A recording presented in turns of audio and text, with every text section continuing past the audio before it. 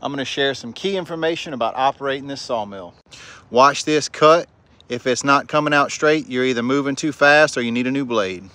Leveling side to side is more important than front to back. Start cutting on the big end of the logs or the bottom. 1 drip per second. Hearing protection is just about a must unless you want to go home with a headache. Disconnect your negative terminal if you're going to be away from it for a couple days.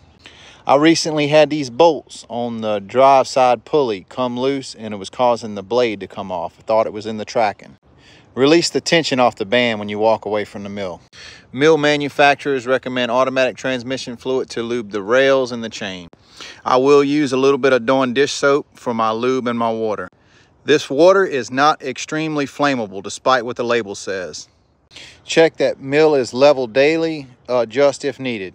This is the measurement up from the bed. You can disconnect this drive chain and operate it manually.